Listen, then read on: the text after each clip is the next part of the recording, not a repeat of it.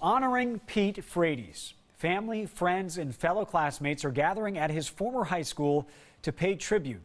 Kristina Rex talked with his parents before that event, and she is at St. John's Prep right now. Kristina?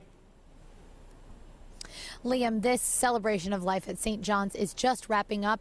We spoke to Pete Frates' parents right before it started, and they said this last week of memorial services has been both very trying for them and also healing, as they've been able to hear so many stories about Pete before ALS.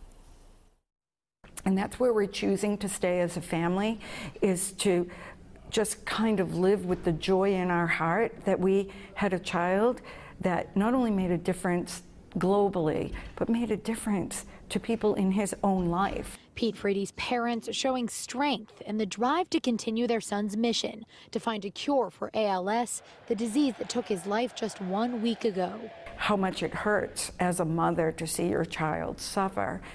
And I've been watching him suffer for a long time, and I haven't heard him call my name for 6 years. Nancy and John Frates are at their third memorial service for their son. This one at his high school, St. John's Prep. As hundreds line up to pay their respects sporting Pete's baseball number, the Frates say what keeps them going after their loss is the difference their son made for other people living with ALS. It's the proudest moment out of when you rack up all the accolades and all the wonderful milestones that Pete has received over the past 5 years. Nothing even comes in the same hemisphere as hearing an ALS patient who has decided to live with the disease. And Pete's dad knows because of his son, a cure for ALS will be found. We were his arms, legs, and his voice that he couldn't have. So the disease named for Lou Gehrig is really, the cure is going to be found because of Pete Frates' efforts.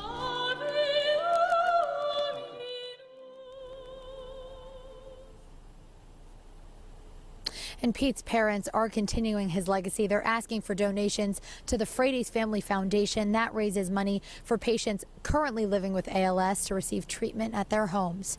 In Danvers, Kristina Rex, CBSN Boston. Kristina, thank you.